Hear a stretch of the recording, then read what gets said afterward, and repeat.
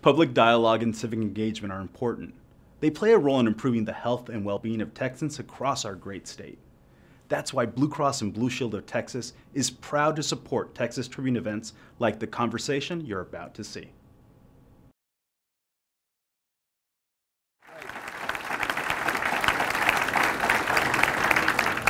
Well, President, I want to thank you so much for having us here in Temple today. I want to apologize for my bout with allergies. I'm sure I'm not the only person in the room who's wrestling with the weather today, but we're going to make it work. We're going to have a great event, and we're so happy to be on this campus. I want to acknowledge not only Dr. Barron, but Judy Denalik and Steve Lemons of the Temple College staff.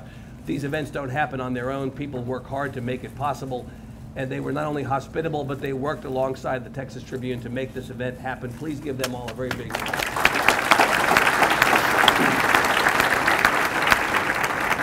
Let me say a word or two about the logistics of this event and then acknowledge a couple of people who additionally made it possible for us to be here. Then we'll introduce our guests and get started. If you have cell phones, I ask that you turn them to silent, if not outright off. If you can bear to turn them off, that's probably best. We're live streaming this event in addition to having you all here in the room, so people are watching from all over Temple and Bell County and all over the state. And so out of respect for them, please turn your phones to silent at a minimum. If you tweet this event, the hashtag is TT Events. We're going to talk up here for about 35 or 40 minutes. Then we'll open it up for questions from any of you who want to line up behind the microphones on either side of the front here, and we'll take as many questions as possible. We will end promptly at 1 o'clock, out of respect for you, out of respect for our guests. I know that Dr. Buckingham, for instance, has to be at Fort Hood, and so we need to leave immediately at 1 o'clock, so we're going to end on time. If we don't get to your question, I apologize.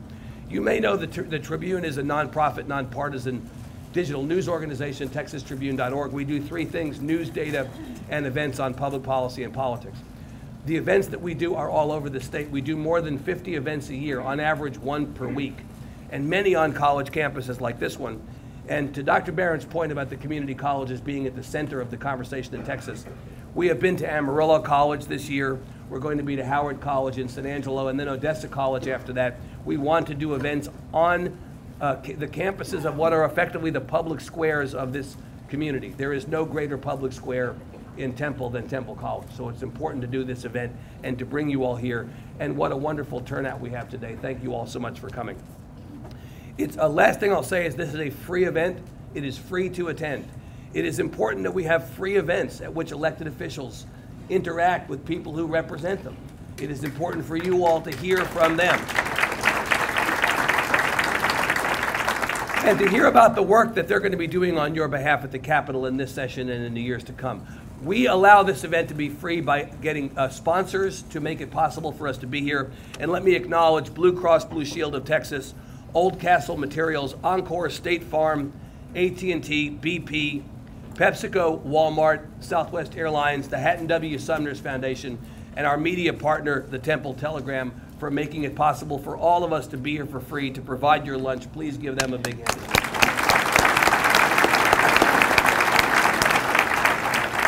And with that, let me introduce our distinguished guests, the lawmakers-elect. I think this is the first time we've done an event with only lawmakers-elect, so I have to be careful how I refer to them. That's historic. Right, who've joined us here today. On my left is Dawn Buckingham, Republican of Lakeway, who was elected on November 8th to represent Senate District 24, succeeding the retiring Troy Frazier. Now, we worked this language out right beforehand, so I want to be sure I have it right.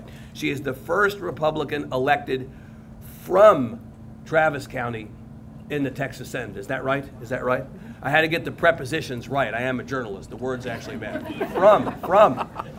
She is a seventh-generation Texan who spent her adolescent years in Austin. She has an undergraduate degree from the University of Texas at Austin and a medical degree from the UT Medical Branch in Galveston. An oculoplastic and reconstructive surgeon, she's an ophthalmologist and a partner at a Central Texas Practice Eye Physicians of Austin. She previously served on the Lake Travis Independent School District School Board, on the State Board of Educator Certification, and on the Sunset Commission. On her left is Hugh Shine, Republican of Temple, who was just elected to represent House District 55, having defeated incumbent Molly White in the March Republican primary. But this is, of course, not his first time as a legislator. 3 decades ago, he served 2 terms in the Texas House. At that time, he was the first Republican to represent Bell County at the Capitol since the Civil War. One thing you'll notice that's different, there are a few more Republicans in Austin. Thank goodness. A couple more. Thank goodness. He's both a veteran financial advisor and an actual veteran. Retired with the rank of colonel from the U.S. Army after commanding the 49th Armored Division's Aviation Brigade. He was raised in Navasota. He has an undergraduate degree from Sam Houston State University and an MBA from Baylor University. Please join me in welcoming Dr. Dawn Buckingham and Colonel Hugh Shine.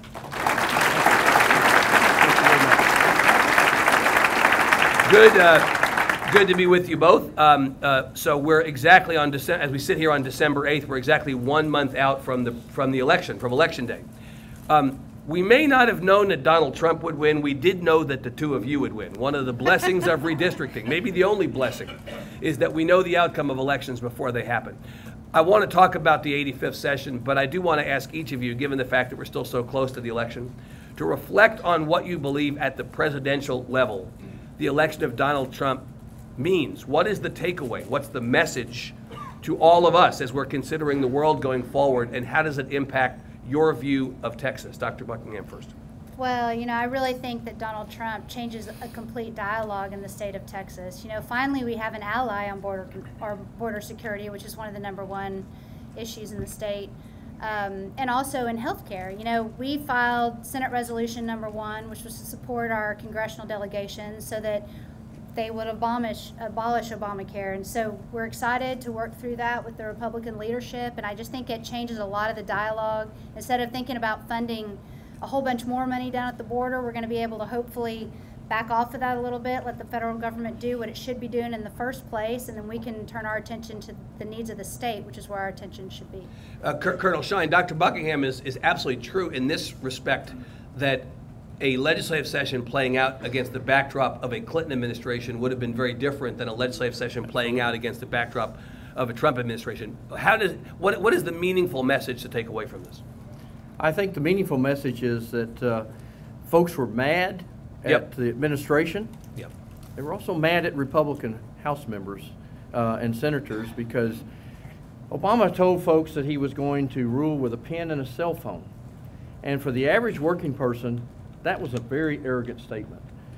And there was an anger, too, from the folks about the Congress, because they felt that the Congress needed to stand up to that, and they didn't do it to their liking, so to speak. Now, granted, there probably wasn't very much they could do. Yeah. But the fact that they didn't stand up made them mad. So they rejected the establishment in total. They rejected it. And they wanted someone that they felt would go there and just turn the whole place upside down. Right. And Donald Trump represented that. In fact, talking with some of these guys, they felt like he would be the guy that would throw a hand grenade into Washington, D.C., blow it up, change it, and they were okay with that. And that's going to translate for us, as the senator mentioned, from anything from border security to a number of other issues that we may be facing in Texas that we may not have to face depending on how he as a result. Well, you've been enormously helpful in providing me this transition because, in fact, I want to talk about border security first. You know, you're both entering this legislature. You were not there last time. You were not part of the vote cast to ultimately approve $800 million in border security spending in the current budget year. In advance of this election, the Department of Public Safety was already talking about requesting not only another 800, but as much as a couple $100 million more than that. This is going to be a very tight budget year, as we'll talk about, because of the oil and gas economy in the state of Texas. So it was going to be tough to free up those dollars anyway.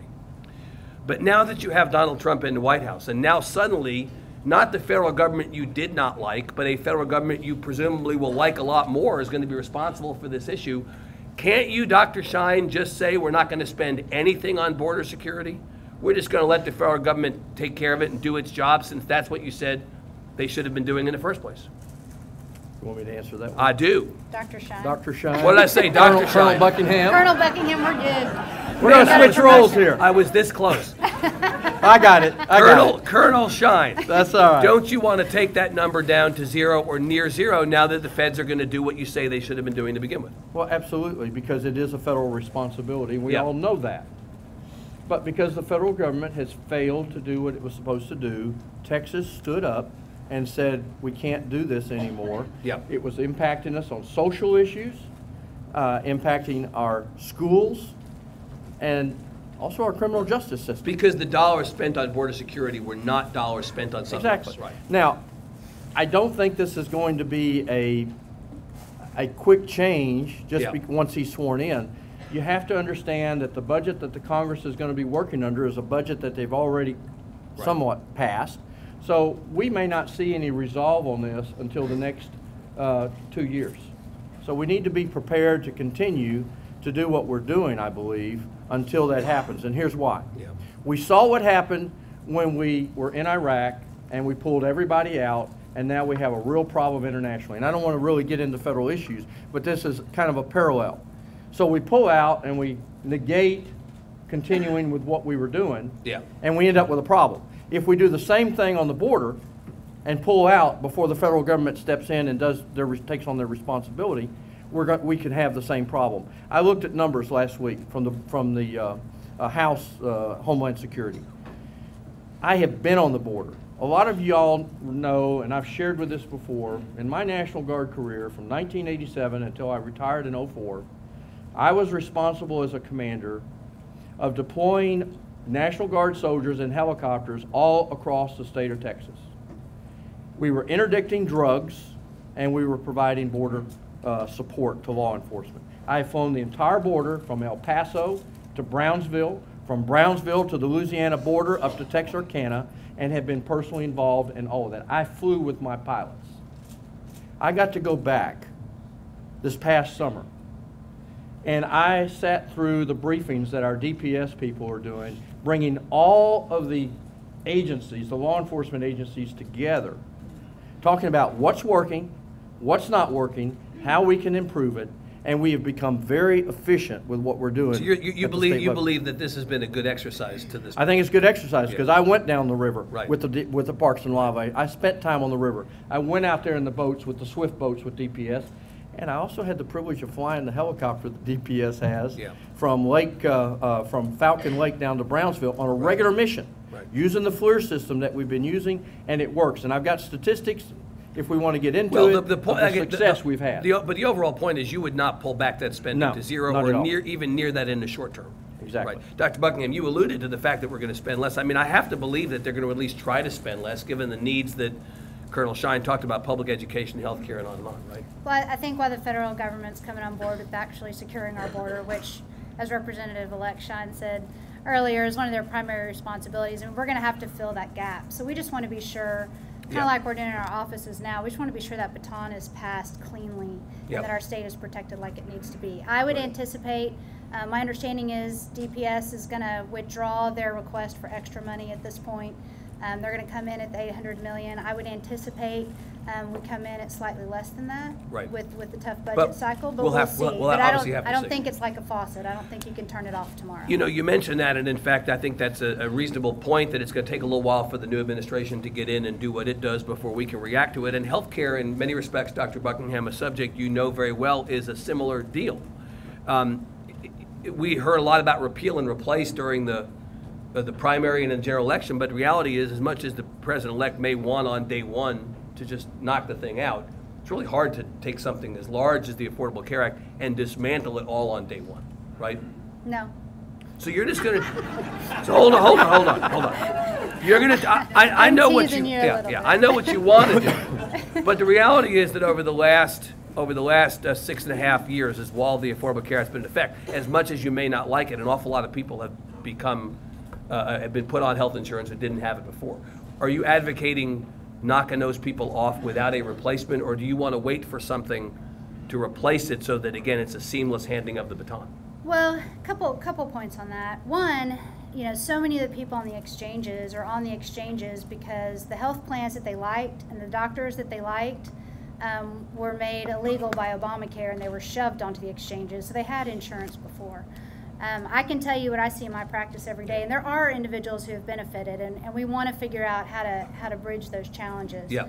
But you know what I'm seeing is people with $15,000 deductibles who can't afford their deductible, and monthly premiums that they can't afford either. So I think we have a long way to go. I think Obamacare, between the failed promises, if you get to keep your doctor, which you didn't, and insurance rates weren't going to go up, which I can tell you mine personally more than doubled We start rapidly dismantling that, your premiums get back down to where they need to be, and all of a sudden insurance is a lot more affordable. Right. And finally, insurance is not access to care.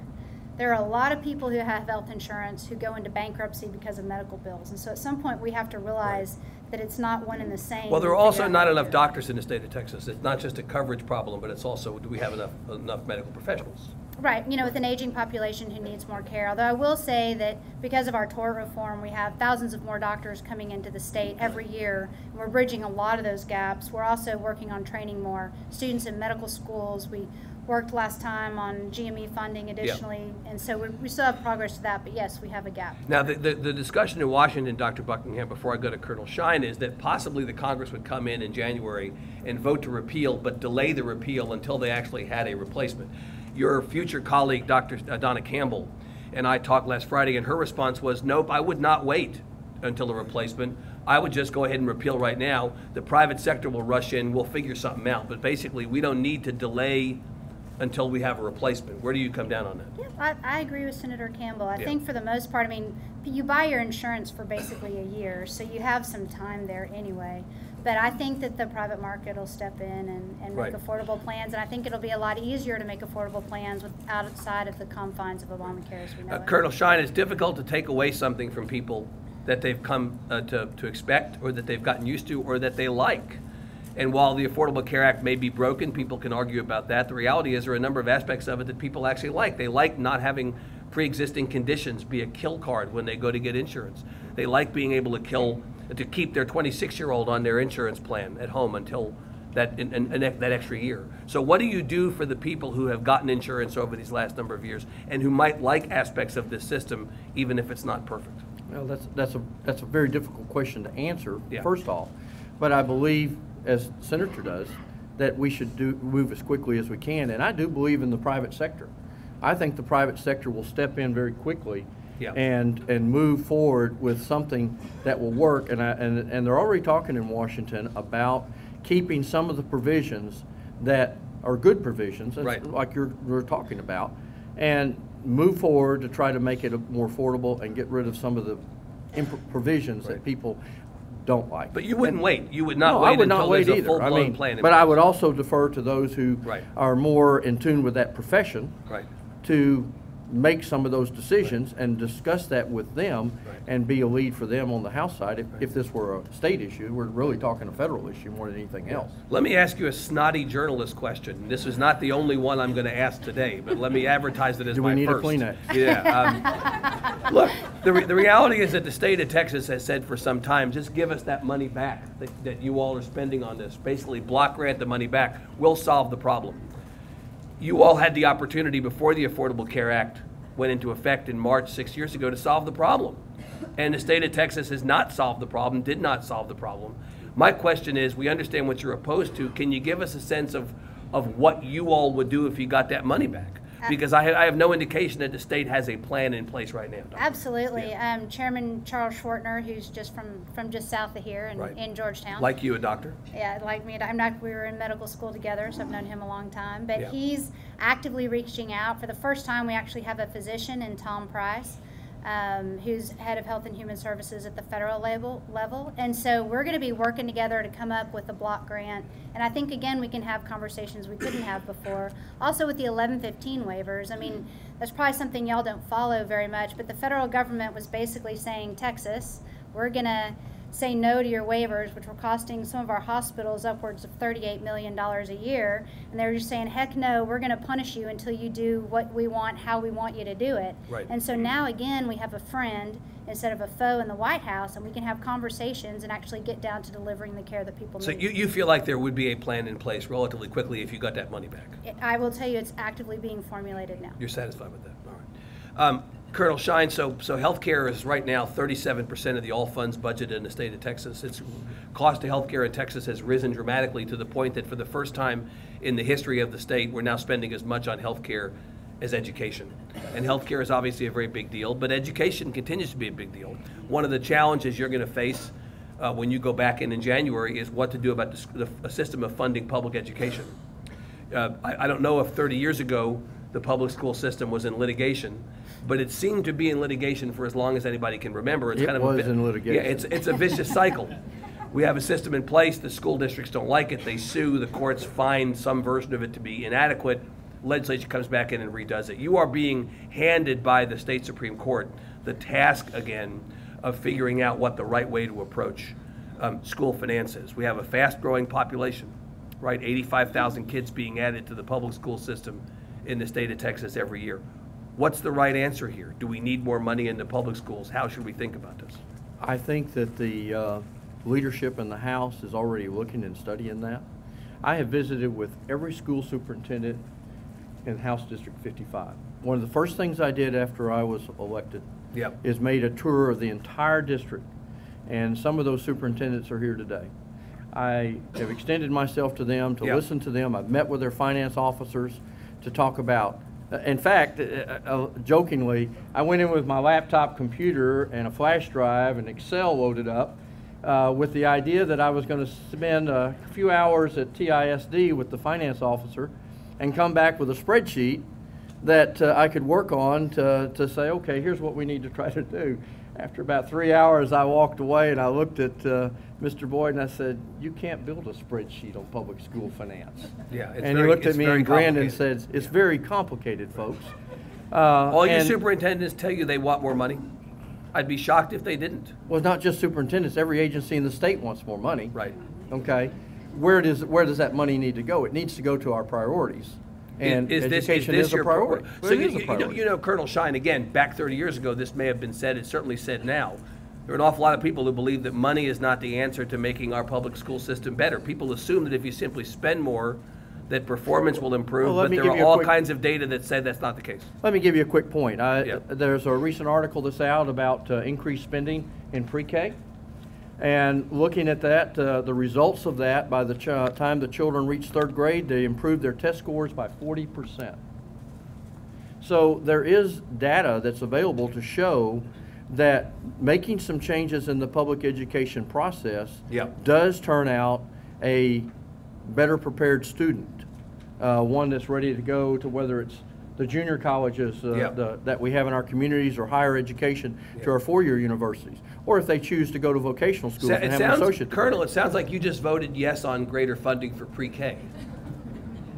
No, but I will say this, I definitely believe we are recording this. I understand that. You know, I do believe that when you look at that kind of data, it gives you the strength to say we need to look at the changes that are making a difference in our kids' lives.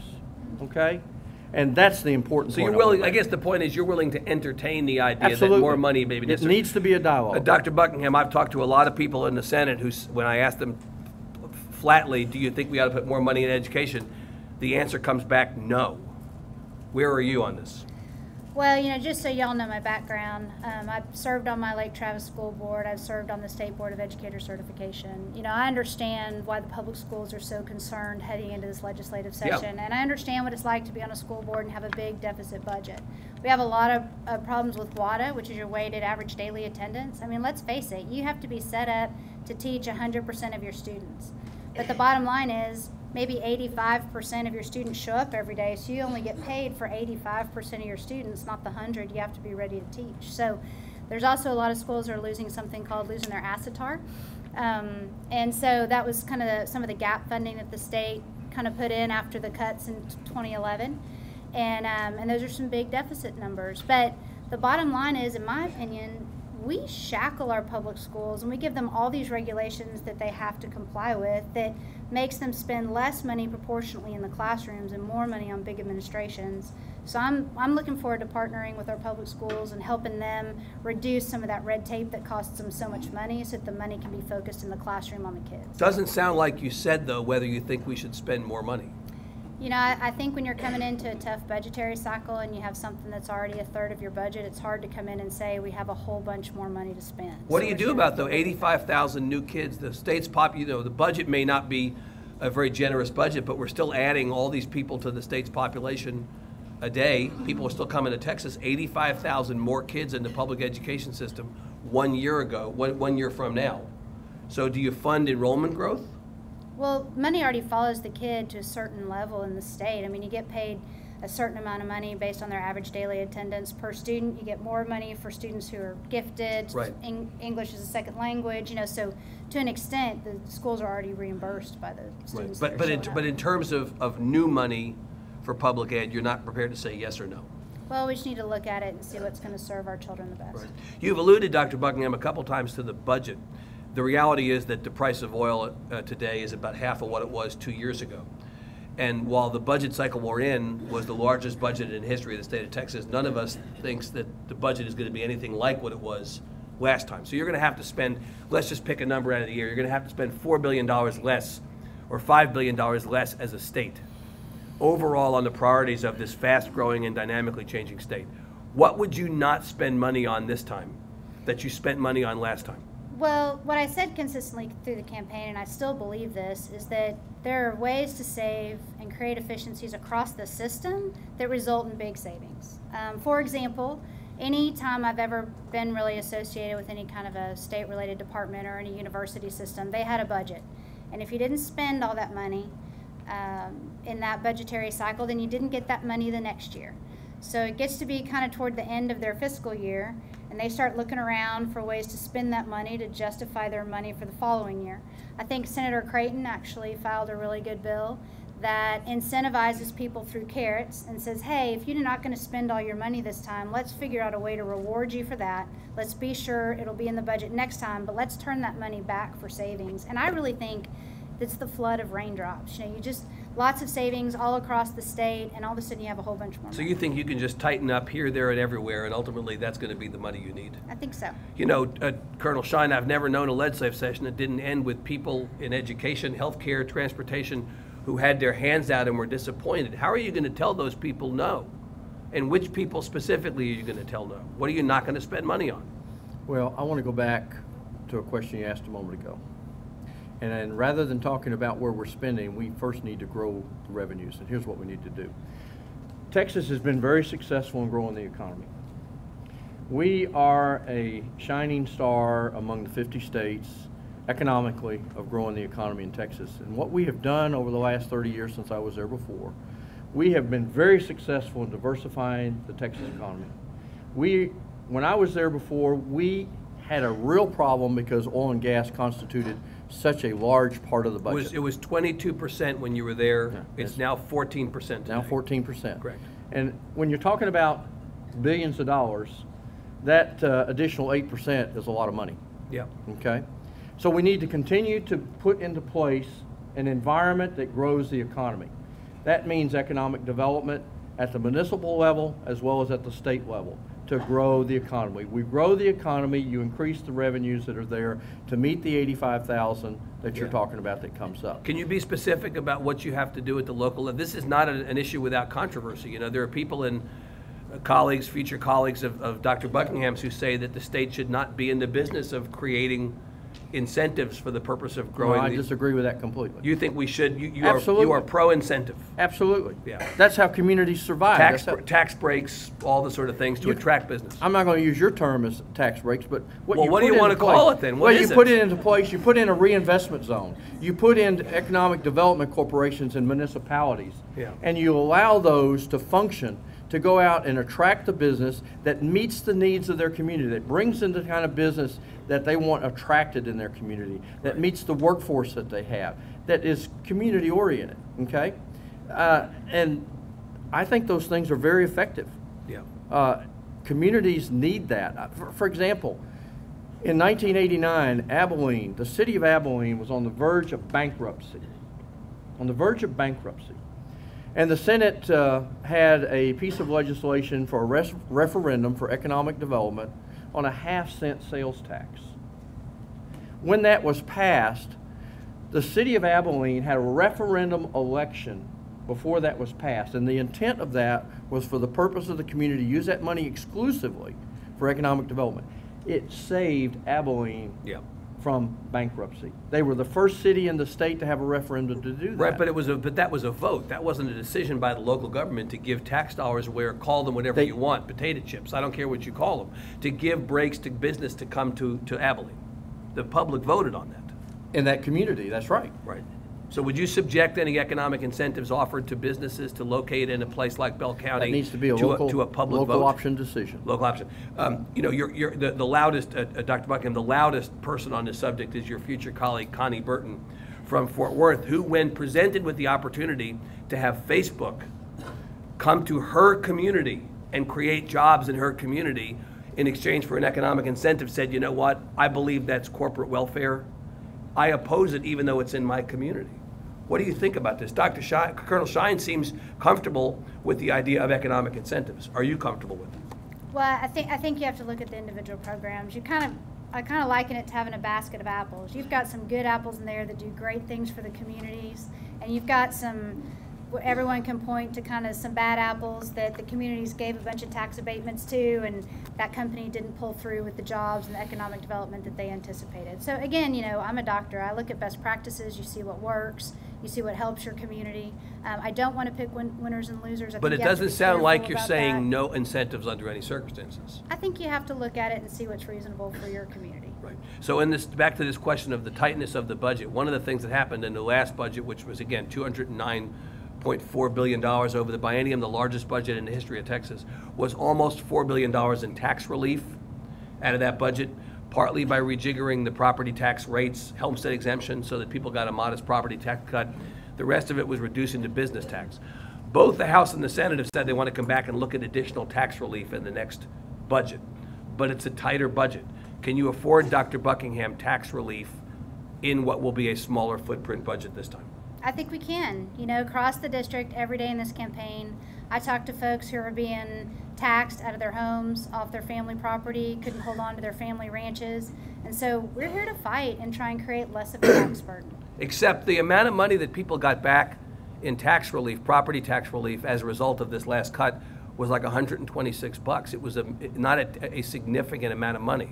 Was the juice worth the squeeze when you consider how much money you gave back in tax relief?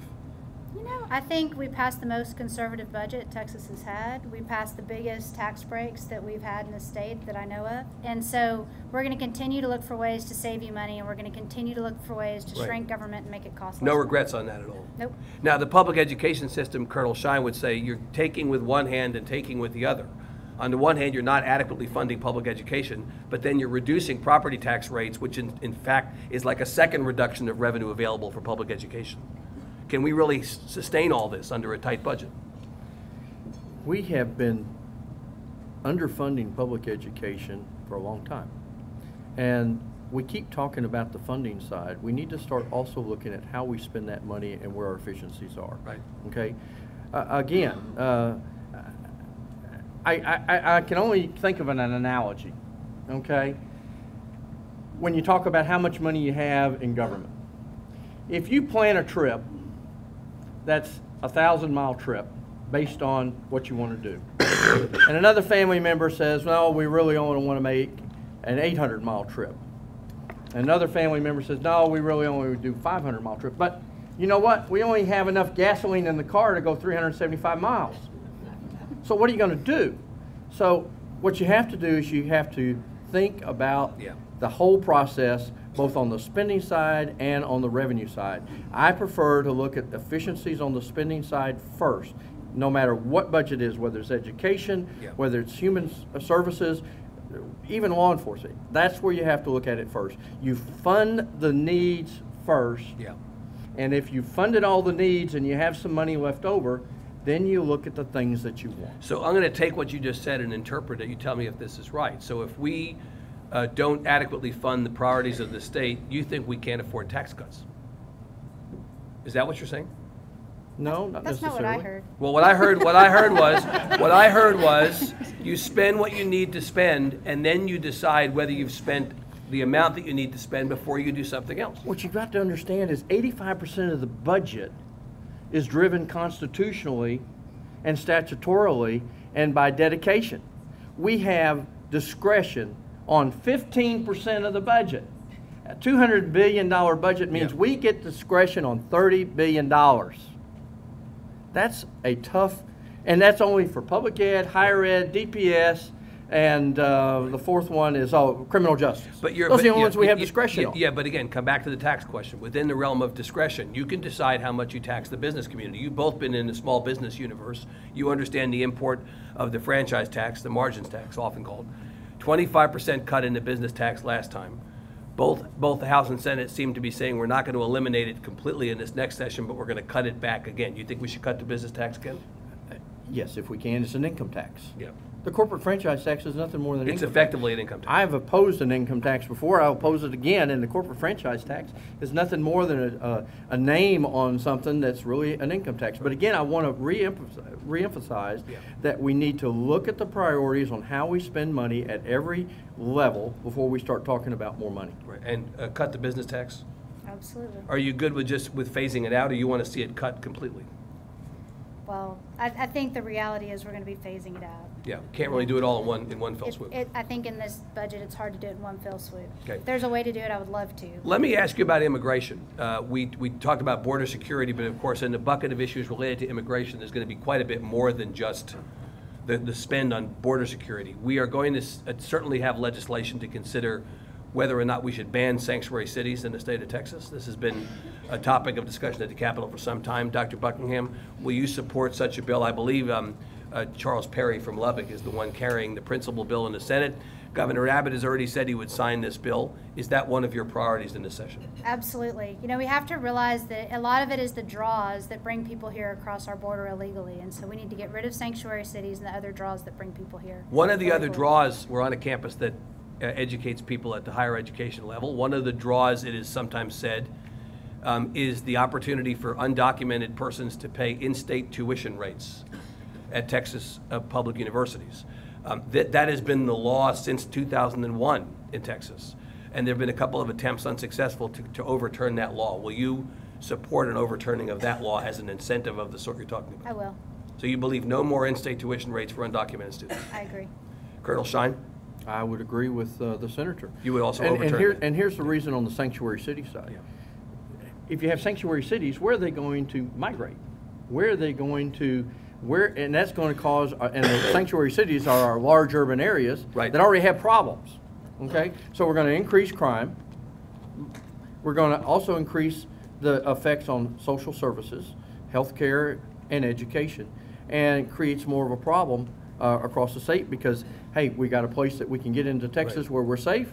More people are going to be coming across the border. You're going to make it more difficult for DPS and the Parks and Wildlife people and everybody else on the border that are trying to seal the border or at least limit what's coming across, have a greater job to have to do. So to communities of color who say that if you ban sanctuary cities, you're opening the door to racial profiling, what's your response?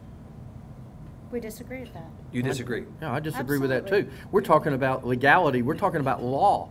I mean, we're a nation. Our country lives under a constitution. We have laws, and all of us in this room abide by those laws and live by those laws. Right. And to allow people to come into our country that feel like they don't have to obey the laws, that's ludicrous. You know, I live in a county where our sheriff, our current sheriff who got elected this time, campaigned on making Austin and Travis County a sanctuary city. The first official sanctuary city in Texas. And we need to get back to the rule of law, not the rule of man. Right. Okay, you don't get to pick and choose, especially when you're in law enforcement, the laws that you decide to obey. You know, if our laws aren't good, then let's change them. But we should be obeying and following the laws we have on the books. So on this question of what Travis County means to do on sanctuary cities, Dr. Buckingham, Colonel Shine, I want to ask you both about local control. We talked a lot about vertical issues, public education, healthcare, what have you. This is more of a horizontal issue. It goes across a lot of different subjects. I'm old enough to remember when local control meant the locals controlled things. I seem to remember that your party, the Republican Party, used to talk about local control all the time. And it seems like we've now come to a place where you all are for local control unless you don't like what and how the locals are controlling things. Help me understand how to think about this, especially since you don't like it when the federal government, Dr. Buckingham, tells the state of Texas what to do. Why is it okay for you to tell cities like Austin or counties like Bell County what to do? Because the sovereignty of the federal government comes from the states. The states have rights. The municipalities don't have their independent sovereignty. They have the sovereignty that we give them. You just went all civics textbook on me. It's a good answer. I mean, I'm looking for more of an emotional answer, and you decided to bring facts to the conversation. This is a problem. This is a problem. Facts don't lie. No, it's a problem. I mean, So it is in fact an insufficient or an inaccurate analogy to say that what the federal government does to Texas is equivalent to what Texas does to the cities and counties. But can you understand, Colonel Shine, why the cities and counties or the school districts or hospital districts might chafe at being told what to do by the state? Can you understand why? I can understand why. That doesn't necessarily make it susceptible to change. Right. But I can understand why. I mean, we can take that in a number of different settings where folks don't like what's being decided. Right. But and they certainly have the right to ask why if they're not in a situation where they just have to salute and say 3 bags full and go on about their business. Right. But yeah. So whether it's ride-hailing ordinances or bag bans or fracking bans, if you're a county or a city and you believe that you, through the vote of your residents or just by the powers of municipal government, intend to say, we're going to go this way even though others are going that way, they can expect the legislature to push back. Of course. I mean, we have, as the senator mentioned, we are a nation of laws, not Right. of men. Right. And that is what makes this great nation a great nation. Because we have laws. We don't turn over our administration Right. every 10 and 15 or 20 years with a coup. We have the most peaceful transitions of power of any nation in the world when we change over the presidency or any other level of government, whether it's at our school boards or city councils Right. or at the state level or at the federal level. And that's what makes this country such a great country. So the concept, let me just try one more time on this. So the concept that we hear often from the state of Texas with regard to how the federal government, I know, that the federal government, one size fits all. We don't like cookie cutter approaches in our democracy. The counties might say the same thing back to you all. We don't like cookie cutter approach. You don't change law by executive order. Right. Federal level, Right. county level, doesn't make a difference. That's what the Congress and the legislature's responsibility is, and changing law by executive order is wrong. Doesn't work. So let me encourage people to line up at these microphones to ask questions to these folks while I ask my last question to these guys. So another issue on local control that will come up, it's really not so much an issue of local control only, is the question of bathroom access. That is, every session has one of these or a couple of these wild card issues that come up. The Lieutenant Governor has made one of his big priorities what he calls the Women's Privacy Act, which would seek to regulate access to locker rooms, restrooms, and showers. The transgender community feels targeted by this. They say that opponents or supporters of this bill are posing a false threat, basically, that men want to go into women's restrooms or locker rooms, predators, when in fact this is simply about access by the transgender community to bathrooms of their choice. The Women's Privacy Act is, I think, the 6th priority on the Lieutenant Governor's list of 25 legislative priorities. I wonder where each of you comes down on this. This is going to clearly be the big issue that is going to blow up this session. It's going to be a big topic of discussion. So what do you think about it? Well, I think we want to be sure that we don't have sexual predators being able to walk into the women's bathroom. Is that really what this is about? I think so, because what happened was Obama just flat out with his pen said, if you're a man and you decide that you identify with a woman that day, no one can stop you from walking in the women's bathroom. And that's not okay.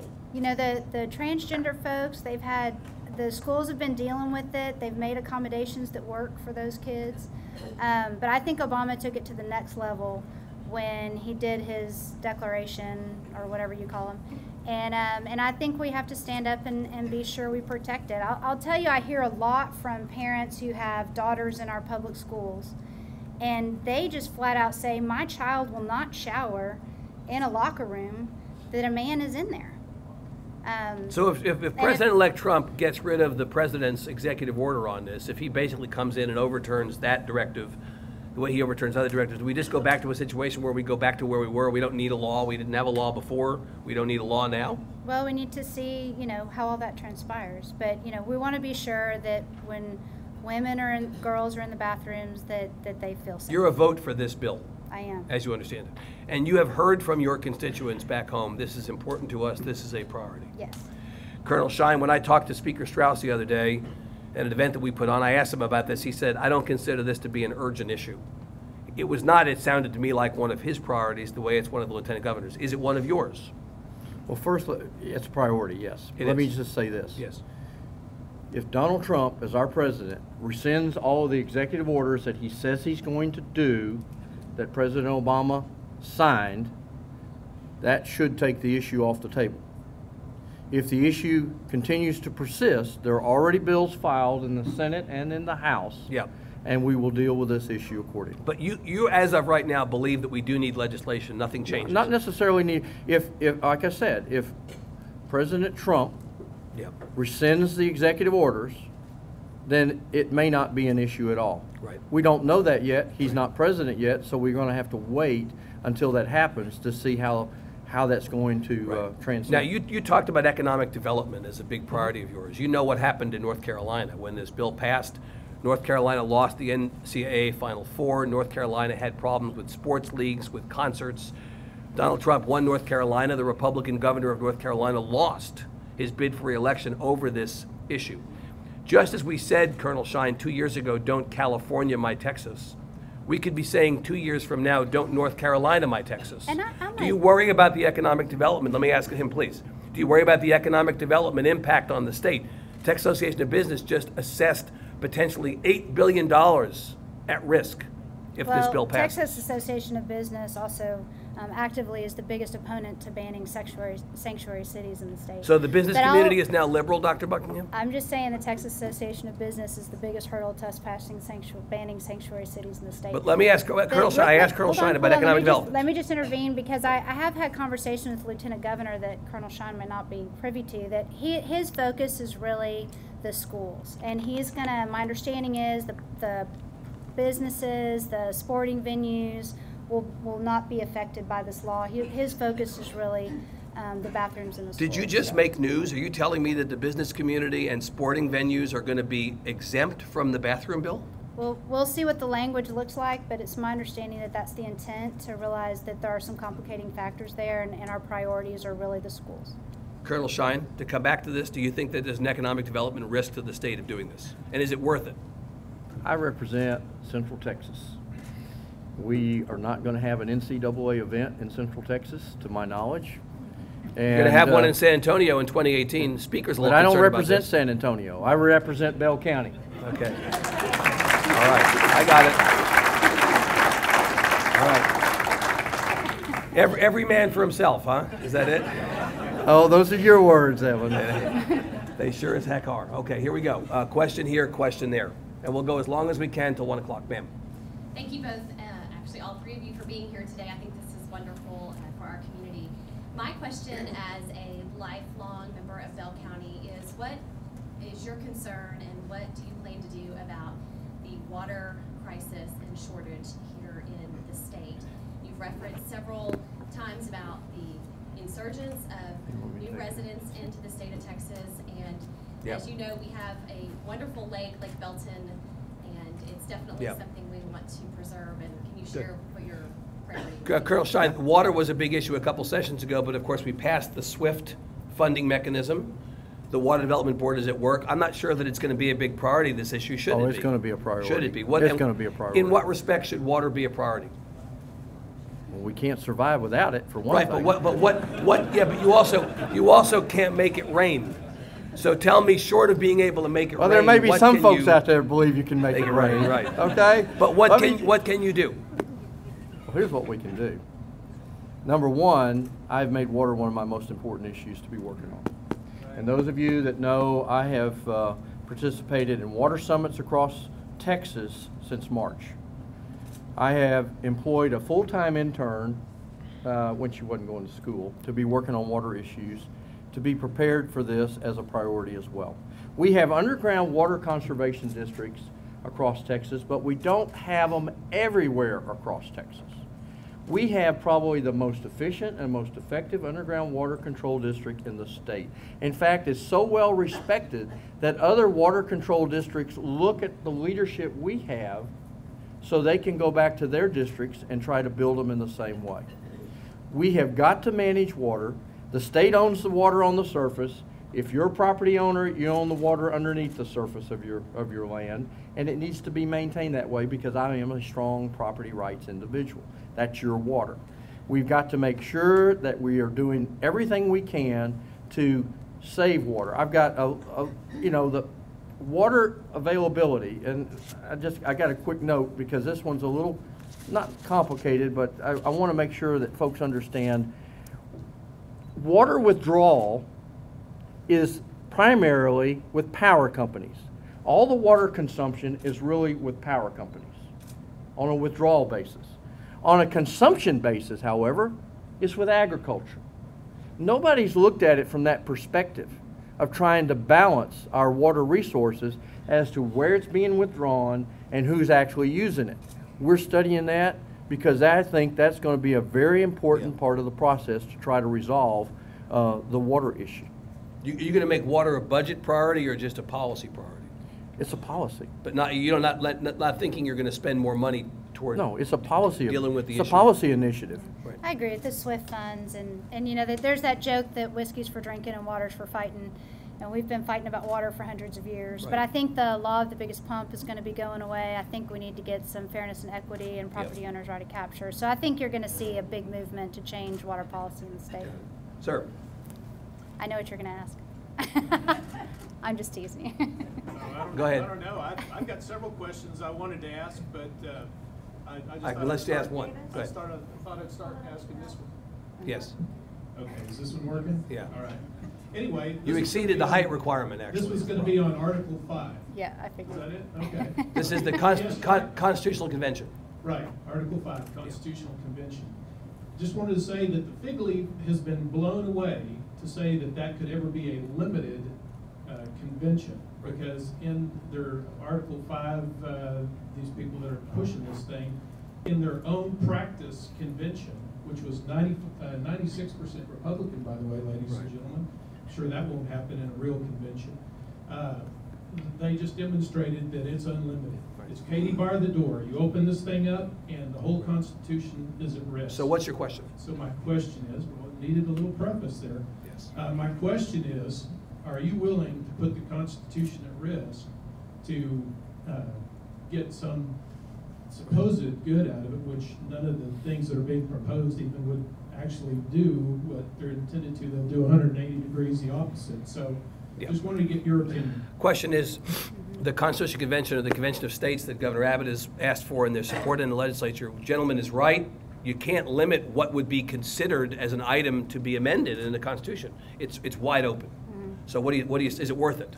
Well, I tell you what, and Davis, I love you dearly, but this is a spot we disagree on. You know, I'm here to fight against an overreaching federal government. And the Convention of States, you know, I think our forefathers were very smart, and they realized that the federal government was going to have a tendency to overreach. And at some point, the states were going to have to stand up and limit the federal government. So I am on board with Lieutenant Governor and Governor Abbott on this, and I'm looking forward to wreaking some havoc and cutting the federal government down to where it should be. But you acknowledge that when you get into a convention, anything is subject to revision. The things you like and the things you don't like. Well, I'm not sure about that, and it seems pretty clear that that is in fact the case. Well, I read the document from the kind of mock convention they had that helped them determine what legislation would be pushed in every state, because the states kind of have to agree on the call. And I think you can limit the call. I think they stuck pretty well to the topics that they were trying to at the beginning. You know, I think it's a good process. So it's not that you just hated the last federal government run by somebody who you didn't support. You hate the federal government, period, even when your guys are in charge. We live in a time when the EPA wants to declare a puddle in your backyard a navigable waterway and make it subject to federal regulation. Not the next EPA, Okay. I can assure you. We may not have one.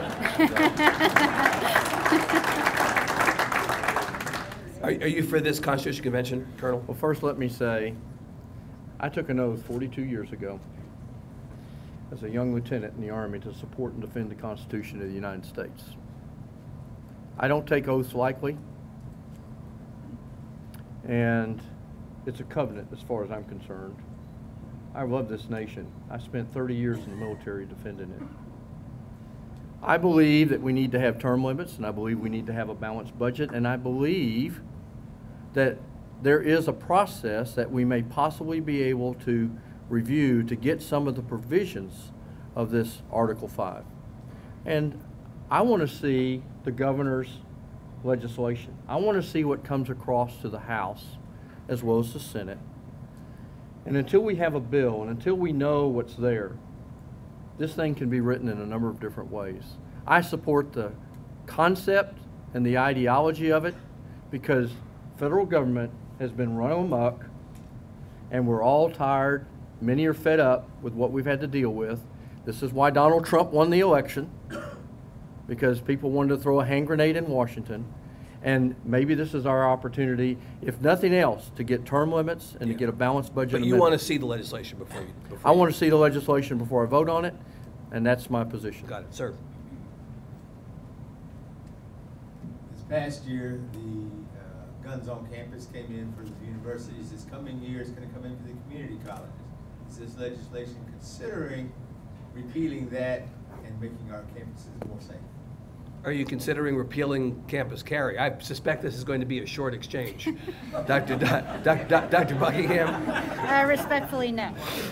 Colonel Shine? I support Senator Buckingham. Have you seen, either of you seen anything since the law has been in effect since August 1st that gives you reason to doubt that the right call was to make campus carry legal? I have not. Have you? You know, when you have, I think that what we have much greater priorities right now to be dealing with our budget, with education, and a number of other issues. I would want to address those things before we start addressing other second and third tier issues that we've dealt with before in the previous legislation. You're not suggesting that Second Amendment issues are second or third tier issues? I'm You not. don't have a death No. wish in the state of Texas, do you? No, not at all. Yeah. Because what we have done in the past has been significant. Yeah. But we have some crises right now that we're approaching in this next legislative session. Those need to be your priority. I'm sorry? Those are your priorities, those The crises. priorities need to be, when we go into session, this next session, I'm not saying it's not a priority, but we've got to make sure we address the budget, we address public education, Right. and the border, our water issues. Those are our priorities right now because that's the livelihood of the country, of the state, and how this state's going to continue to grow and broaden its tax base economically. Good. Sir?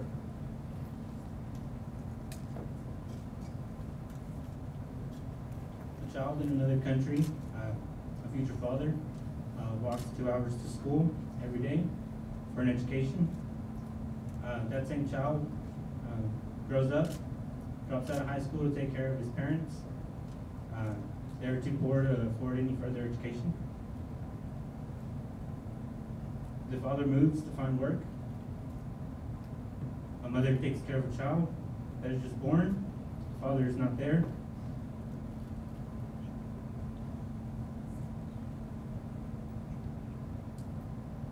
The father comes back and moves the family to a new country, leaving everything they know behind.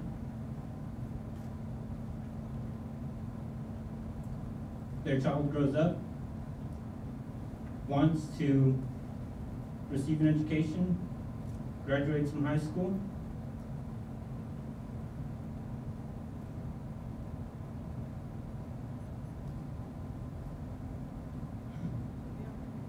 It's okay, you take your time. sorry. That's all right, take your time.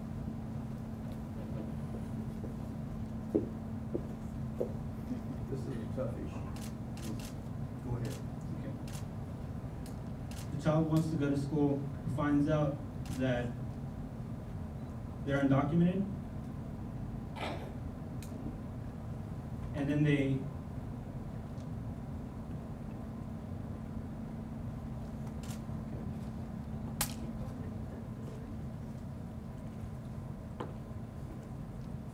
I would just ask that you do not repeal what was done in 2001 and 2005.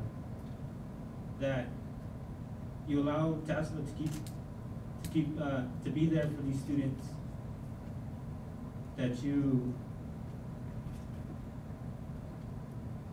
let them fulfill their dreams.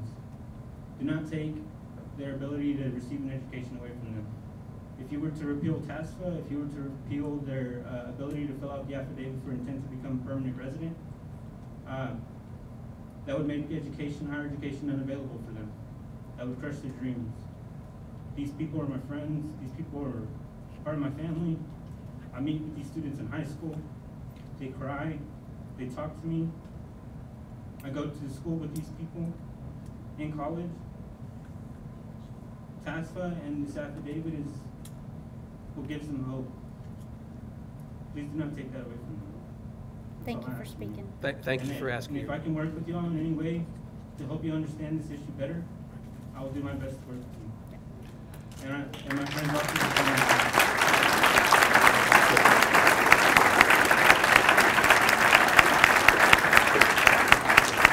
Evans, this is what makes this such a difficult issue. Right, what do you say to that? You see, this is what makes our job so tough in some realms. Right.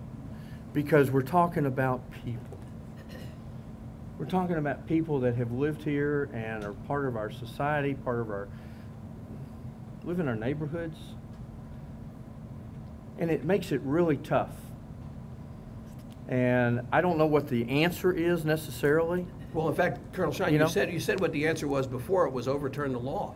I understand that Can you because explain why we should because overturn it the law? violates the law. We're a nation of laws and not a man. We've got to find a solution. And that young man is welcome in my office, and we will discuss it, and we will discuss with other members of the House to try to figure out how we resolve issues like this that affect people that live in our communities. But you are not moved by what you just heard to have a different, your position is your position, overturn the law. You know, we're a nation of laws. Dr. Buckingham? I agree. We have to follow the laws we have. So. Sir? Payday and auto title lending is a practice. I'm sorry, say again? Payday and auto title lending is a practice that negatively affects individuals, communities, and families. As a representative from the nonprofit industry, I would like to ask what meaningful reform you'll put forward at the state level at this next legislative session that hasn't been put forth by our state in the years past, especially when 35 cities across the state have passed local ordinances to cover 40% of Texas population. Payday lending, Colonel Shine, what do you think about that? It's usury. It's usury. It's usury. Yeah. Okay? I'm in the financial services business. Right. It's despicable. So you want to see, the question was what to do about payday lending. Colonel Shine says it's usury. I'm in the financial services industry. I'm in the financial services and your business word was it's despicable. Yeah. Right, so you intend We're to do taking it. advantage of lower social economic individuals who really are not of the knowledge and understanding of what they're actually getting themselves into. Dr. Buckingham, is payday lending despicable? Well, you know, it's a tough situation because you have some people taking advantage of vulnerable folks, but they need that money at that time in amounts that no one else will lend them. So I think we need to look at it. We need to be sure that the proper protections are in place. So not despicable? Well, I think, again, you know, a lot of times you have a basket of apples. So you have some apples that are helping people out when they need it, and you have some apples who are abusing vulnerable people. So you need to ferret that out. I'm being told that we have to end on time, and that is unfortunately 1 o'clock, and we've got to stop right there. Please give Dr. Buckingham and Colonel Shine a big hand.